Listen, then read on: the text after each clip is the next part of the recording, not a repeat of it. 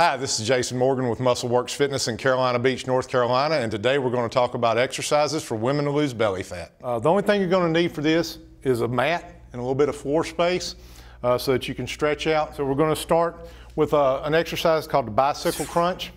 We want to take and put our hands behind our head just to allow the head to rest inside the hands. We're not going to pull on the neck, so we want to keep the neck straight, abs in tight. Let's bring our feet up off of the floor. And we're going to alternate elbow to opposite knee, knee to that opposite elbow, keeping the shoulders up off of the floor through the entire movement. Let's go ahead and give me a few reps to each side. One, good. Don't let the shoulders come back to the floor. Keep that constant tension right here in the muscle. Good.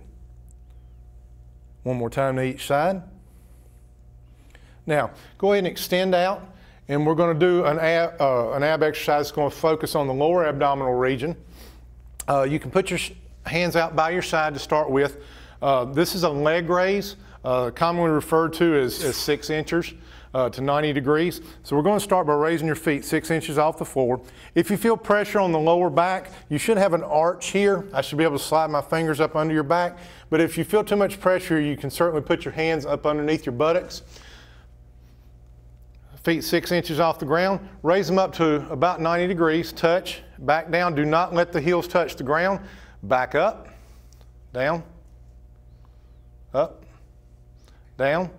You want to maintain a constant, steady breath in and out, normal breathing throughout this exercise and down to the floor. And that's how you can lose belly fat performing these exercises.